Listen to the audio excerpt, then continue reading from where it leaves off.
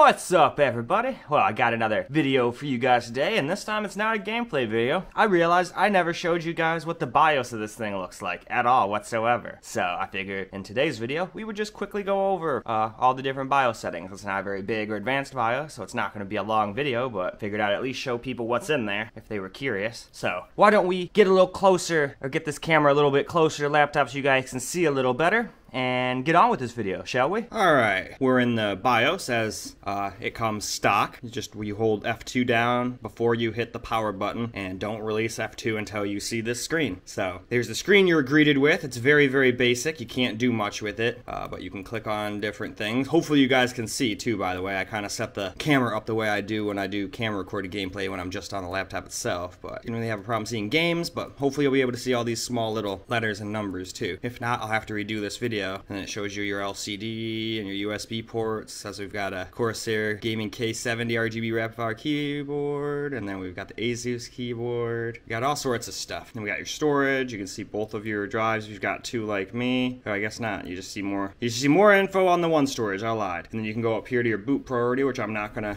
mess with. So then, if you hit F7, you go into an advanced BIOS. So let's talk about that. Okay, so here's what the first page of the advanced BIOS looks like. It says that our BIOS vendors American Megatrends. We're on BIOS version 3.16, GOP version 2.16. You can see your EC version here, which mine is G15 3QY EC.049. Then it gives you some processor information, which mine is the Ryzen 9 5900HX at 3300 megahertz without any turbo. It says that we've got my 32 gigs of RAM installed. It'll show you your serial number as well, which mine is an M6. Obviously, it's one of the best M6s ever because I haven't had like any problems at all. Anyway, though, then you got your MAC address. Now, why don't we move on to the next tab? Moving right along to the advanced tab of the advanced settings. Funny how that works. You've got your Armored Crate control interface support. This is basically what allows that Armored Crate program to mess around with your CPU and GPU. So if you turn that off, that program won't be able to control anything anymore. Then you've got your CPU virtualization here, so you can do, what do you call them? Virtual machines and whatnot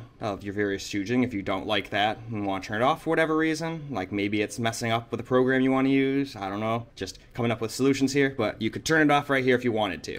Then you've got your Flash utility here, which I don't ever use. I always just download it from the Windows app and install it like an application. It's a lot easier, a lot less to mess up. Then you've got your smart settings here, SSD slash hard drive stuff. There's not much hard drives, but smart did start with hard drive. Then you've got your network stack configuration here, which is just, I actually don't honestly know what a network stack is, but if you do know what it is, you can enable it and disable it here, and that's the only network option. Then you've got your USB configuration, which is literally just allowing it to do USB mass storage driver support or not, so you can enable that here. Then if we go back, your SATA configuration, you can do your SATA mode, which should at this point in life always be AHCI at this point. You do not need the IEDE. That's old school trash at this point. Then you got your NVMe configuration. So it's telling you all about your NVMe drive. This time it's telling me about both. I can see both my 2 terabyte one and the 12 gig one that comes stock. And then last but not least, you can do animation post logo audio. So I guess that makes the little audio thing when this thing turns on keep going and make more noise. That's what I would assume. All right, we're done with this screen, so now why don't we move along to the boot screen. Now we're on the boot screen, so all we have here is literally just one boot option, which is Windows, and you can also add more boot options. If you have another SSD with like Linux on it or something, you can set all that stuff up here. So honestly, that's all that's really here. If you click on this, you can pick that or disable it, but beyond that, that's it. So I guess why don't we just move on to security already? All right, now we are on the security tab, which just has different passwords. You can set up password for your BIOS, I believe here. Use your password as well. You have IO interface security, which you can basically just lock and unlock these various items. And then you've got your secure boot right here, which right now it's enabled. Then you also have key management. And then let's check out the last tab here. Well, now we're on the last tab, the save and exit tab, which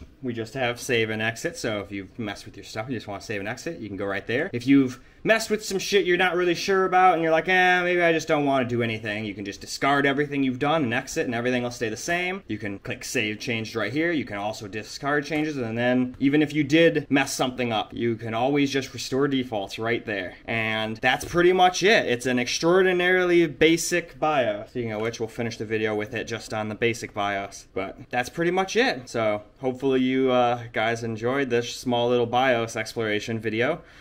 It's kind of basic, you can't really do much, can't really disable too much, but hey, it's there. Well, this video's basically a wrap. So I hope you guys enjoyed this short little BIOS walkthrough. I'm gonna go try editing this video now. Hopefully everybody will be able to see everything. If you can't see anything, I'll try to come up with a different way to do this, but hopefully it won't come to that. But obviously just let me know in the comments, and hopefully you enjoyed this video. And until the next one, peace out everybody.